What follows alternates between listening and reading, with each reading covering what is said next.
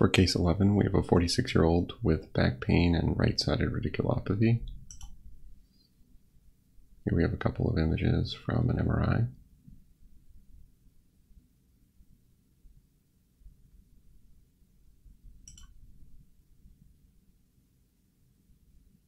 This is the last set of images here.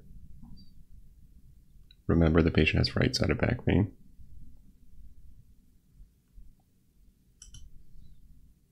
First question, what is the most likely diagnosis?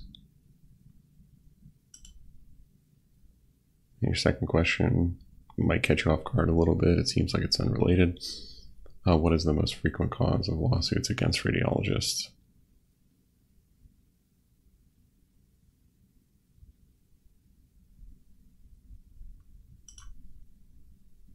For this one, we have a third question.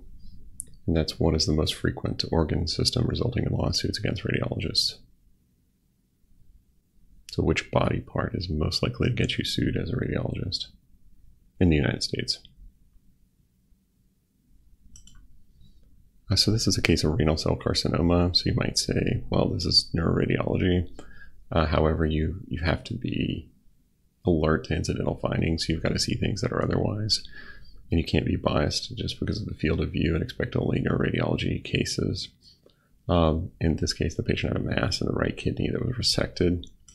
So here you see the axial images from through the lumbar spine, and you've got this mass in the right kidney here. It's T1 hypointense. It's kind of heterogeneous on T2. It definitely does not look like a simple cyst, so you don't want to just blow that off.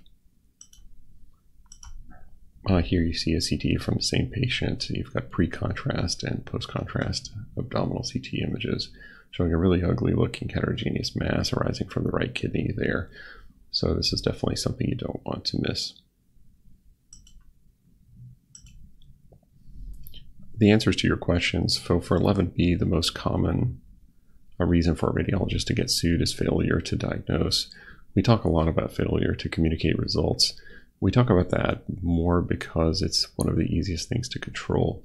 However, failure to diagnose is a little bit more difficult to control because it's very challenging to control what you just don't see.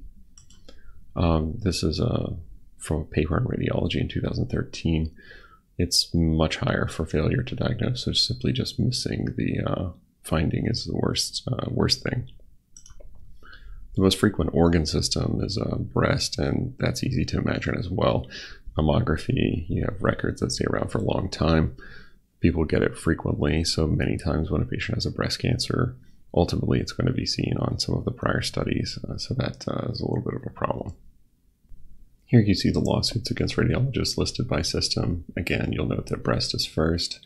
There are some neuroradiology topics on here, particularly spinal, musculoskeletal, and intracranial. They are kind of near the top here, so you just definitely want to be careful. The neuroradiology topics are probably high because the negative outcomes of missing some findings can be pretty severe.